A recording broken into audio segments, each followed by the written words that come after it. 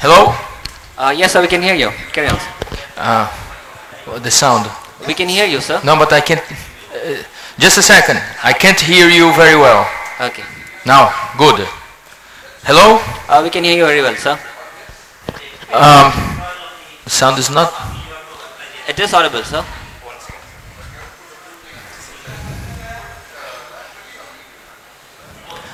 I can hear you, but it's not very, very good. But so they're trying to improve here. We can hear you very clearly, but sir. Okay. Well, this will not take too much long, so I'm sorry for this time. I think you have enjoyed the surgeries today.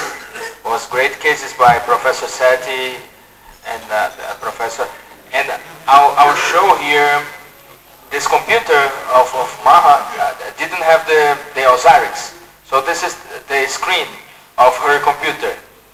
And we downloaded Osirix from the internet. It was a free software.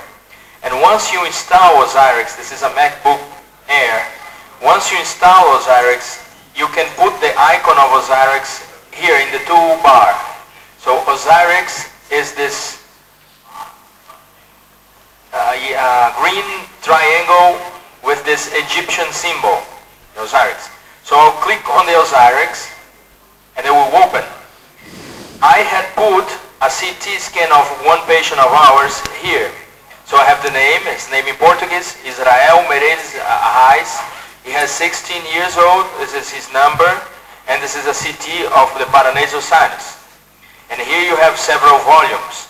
So I will select the volume which has the most number of images. So select here, I agree. And then once you open the Osirix screen, you have this screen here. It's a 2D screen. You can control with the icons the brightness. You can control, you see that he wear bracelets on her teeth, and you can go up and you can go down. This is an axial view. And as you can see, there are thin cuts. And this is the frontal sinus. You can zoom in if you want, any region of special interest. You can go down, can locate important features. And this is the axial view. This is the coronal view, which is a reconstruction, and you could do the same thing, going up, going down, anterior, posterior, and this is the sagittal. Same thing. Okay? First of all, I'll show to you how to segment. No, first of all, I'll show you how to measure, because this is a very important program, and you can have different measures in order to do some works or scientific works. So you have this tool here, which is the measure tool. So I want to know the distance between the anterior wall of the sphenoid sinus and the entrance of the nose. So I'll go like this and measure. 7.625 centimeters. If I want to know the distance, the IP diameter of the frontal sinus isthmus, I can go from here to here. Oh, thank you, doctor. The distance here, 0.823 millimeters. If I want to know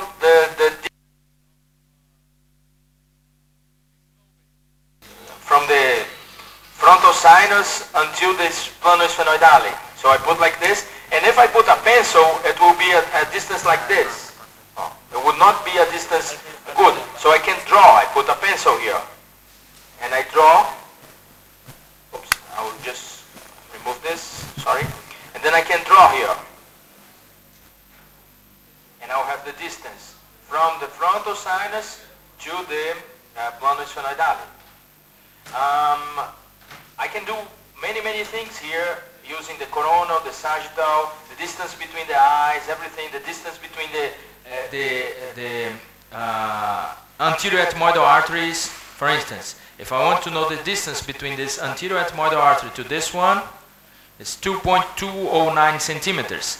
If I want to know the angle, I put on the sagittal view, the angle of the nose. So I select here the angle tool, and I select 3 points. For instance, the angle of the frontal sinus, just for fun now. Here, here, and here.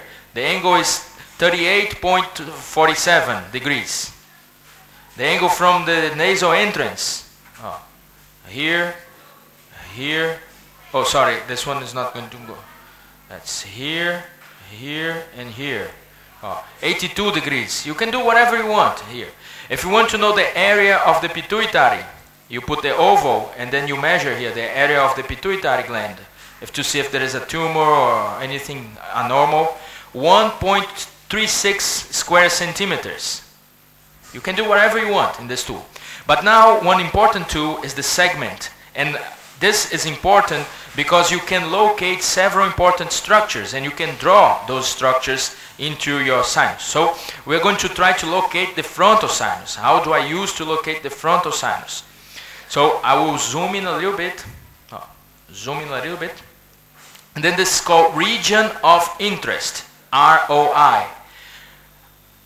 Set the file ROI name and I put frontal here because I want frontal.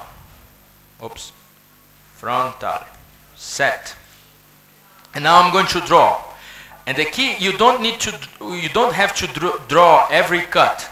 You draw this one, for instance, and then you pass 2 or 3, draw this one, for instance, pass 2 or 3, draw this one more, for instance, pass 2 or 3, draw this one more.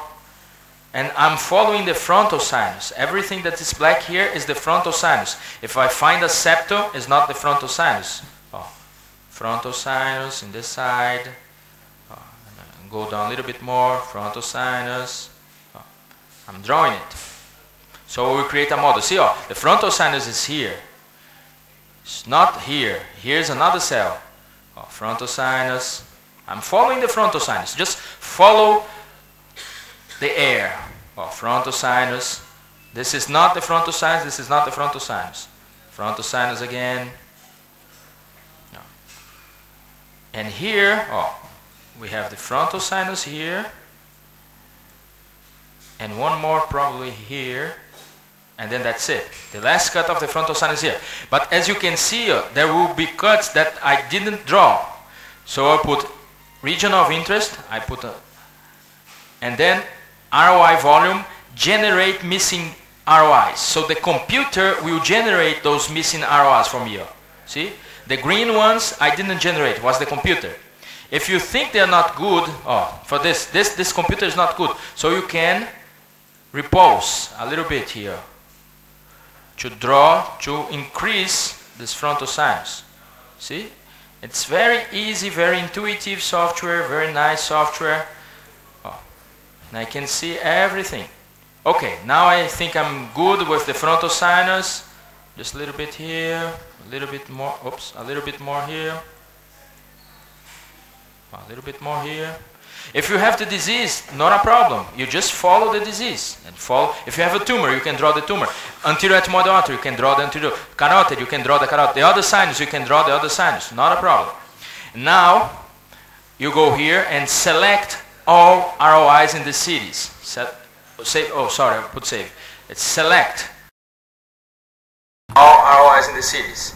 And then ROI volume, compute volume. So it will generate the frontal sinus for me. So I'll know what's the volume of the frontal sinus in a 3D model. I'll know what's the volume and what's the size and what's the shape of the frontal sinus. So this is a rendering object. It depends on the velocity of the computer. I can put color, whatever color I want. This is the frontal sinus, the right frontal sinus of the patient. And I can rotate. If there is a tumor, I can rotate the tumor. If there is a carotid, I can rotate the carotid. And I can see the frontal sinus isolated.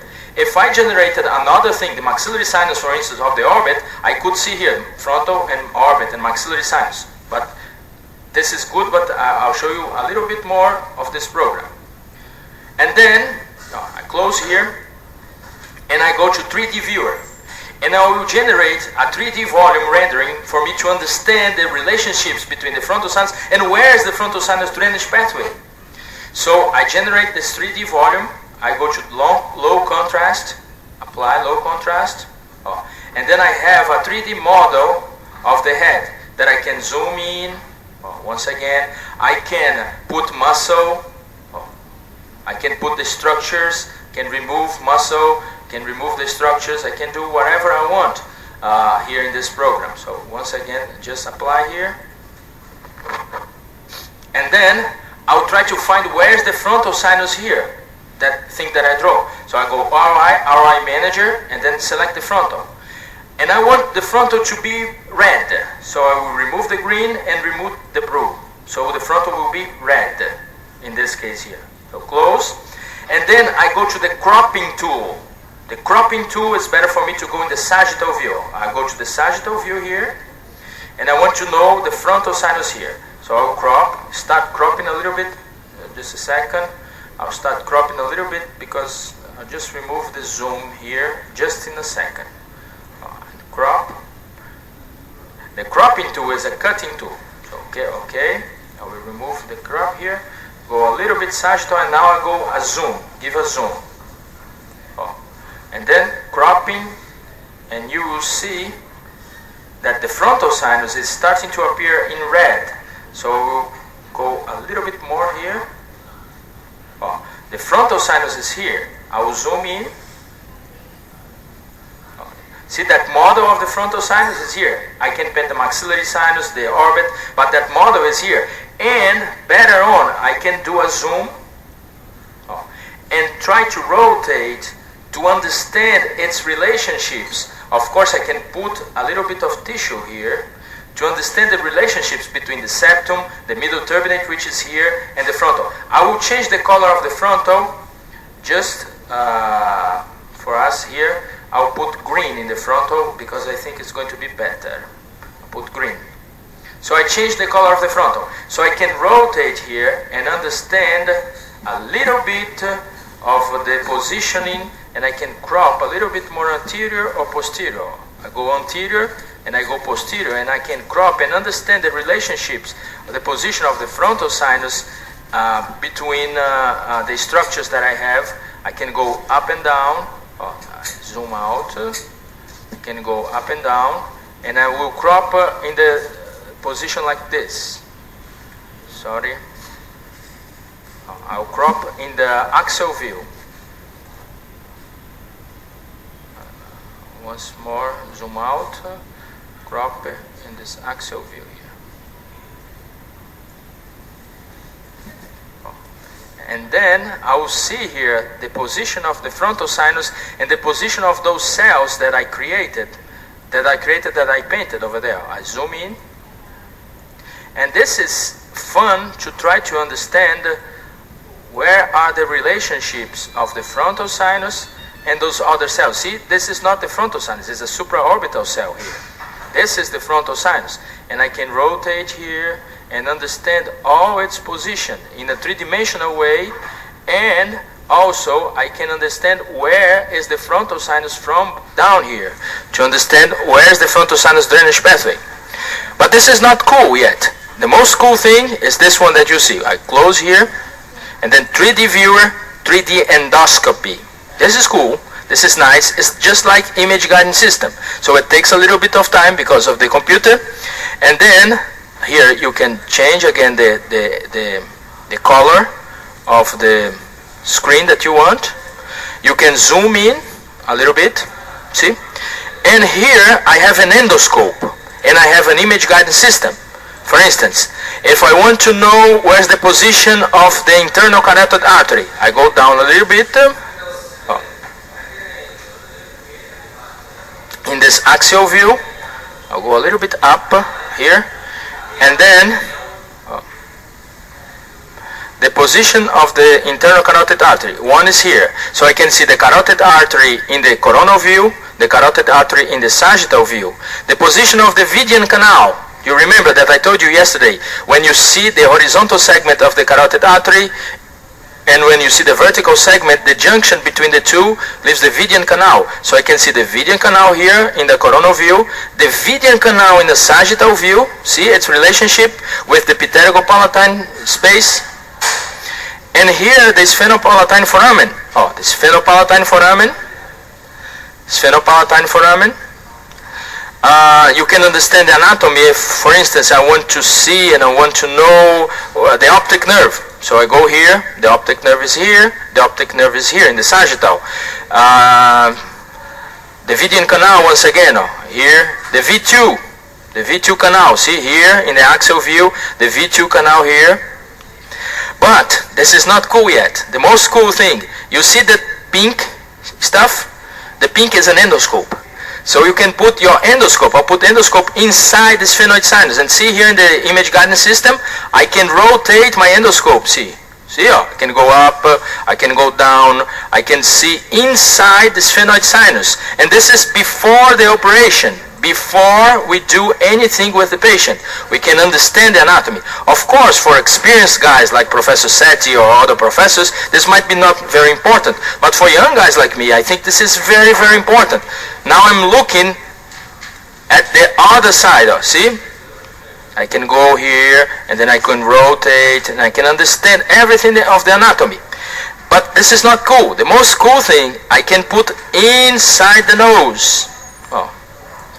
Inside the nose, and do a virtual endoscopy.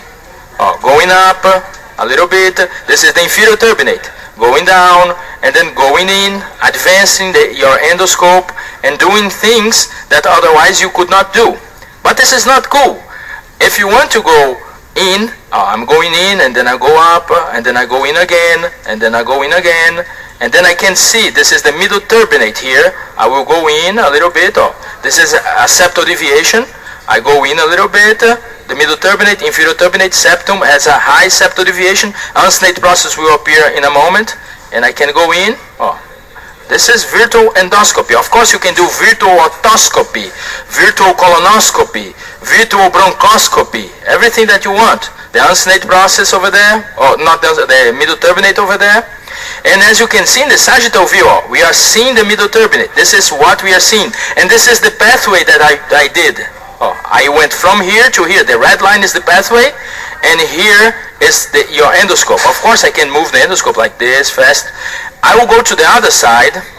I will go to the other side, and then in the other side you see the middle turbinate here. I'll go down a little bit, and you see the middle turbinate here. And I'll go a little bit more fast here to see the middle turbinate. It has a high septal deviation, so it's not the perfect patient, I would say like this, to perform the virtual endoscopy. And here I can go a little bit higher in the sagittal view, and here I can understand the relationships of this cell, which is like an Arganazzi cell, and the relationships of the frontal sinus. Or even better, I can go up to the frontal sinus. I'm up in the frontal sinus here. I can look up, look down a little bit. I'm just going to go here. And now I'm facing, I can rotate inside the frontal sinus and try to find here the frontal sinus drainage pathway from here. And then go from here, from up to down, to understand the anatomy, and also from down to up to understand those holes. So if I go here, just wait a little bit here, put it here, and then rotate this in this direction.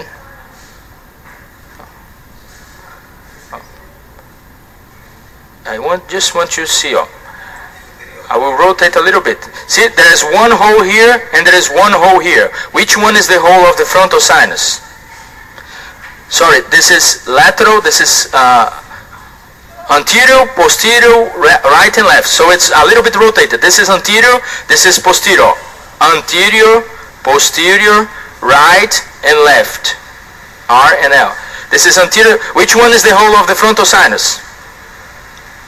Which one do you think? Of course, if you look here, you can see it's the most anterior one. So you can follow this hole here. Oops. You can follow this. Why it's not following? You can follow this pathway here, going up a little bit, and trying to see if you are indeed in the frontal sinus. And if you follow the pathway, the hole, all the way up, and then you find this. What's this here? The frontal sinus of the patient. And you can go in of the frontal sinus. And how do I know this is the frontal sinus? Because I can see here. It's like an image guidance system. I can see here and I can see here. So it's like a cheating thing. So this is very, very nice and very easy to do. And you can measure. Imagine how many scientific papers you could write saying the different, what's the angle between the frontal sinus and the sphenoid sinus, what's the distance between the frontal beak and the pituitary fossa, what's the length of the median nerve. You can do whatever you want. For instance, and segment this. I segmented only the frontal sinus. Tomorrow I can segment the maxillary sinus, I can segment the carotid artery, and I can create a whole 3D model that you can navigate, understanding the anatomy and understanding the colors, the different colors for different sinus. It's very, very impressive. So I think it was a very fast demonstration. Tomorrow I'll be there, so I can demonstrate to you if you want. And I think it's a very nice program for you to understand and to try to learn, because you understand the concepts and the geographical three-dimensional relationships between those important anatomical landmarks. Do you have questions over there? Joe, I think we are going to meet again about 7:30 for this evening for dinner.